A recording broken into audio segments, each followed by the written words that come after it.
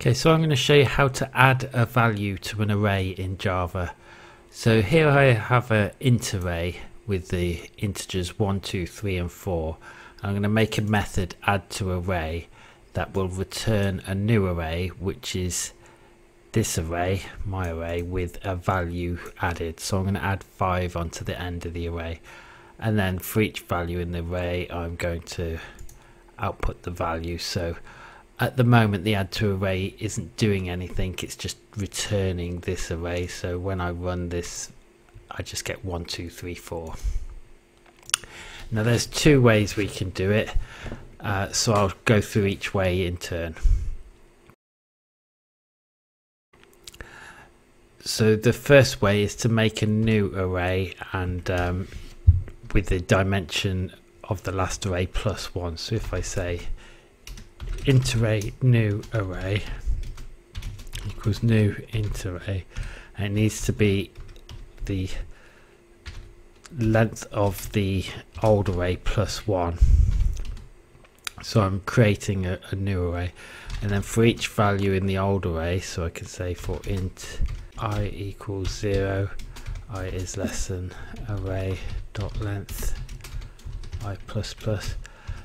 So for each value in the old array, new array I equals array I. So I'm going to copy the old array into the new array, and then finally the last value, new array,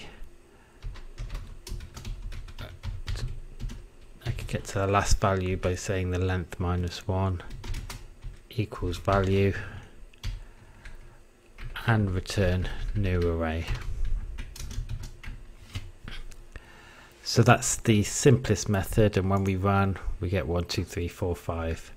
So this add to array value has copied the array over. So that's the simplest method, but probably not the best method. Okay, so a better way of doing it would be to use an array list, which has a method to add something to an array.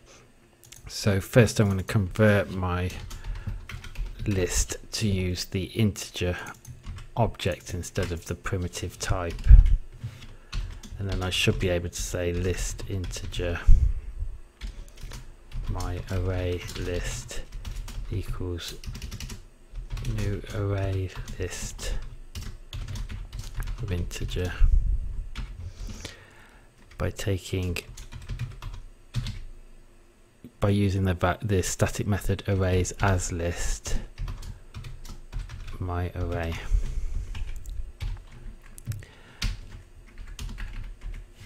So now I've converted this array of integers into an array list of integer, and now because it's so simple I'm not even going to use another method.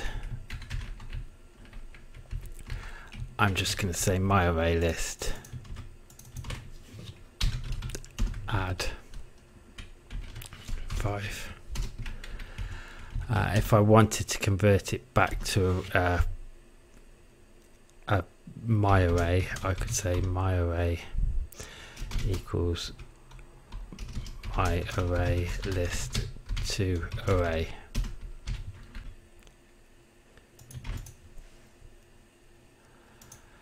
So this has exactly the same effect as before. We're adding 1, 2, 3, 4, 5, but we've also got some other interesting things we could do with the array list, like we could add our value at a specific index, and we can remove values and do all sorts of things. So it's better to use an array list. So that's how to add a value to an array. So thanks for watching.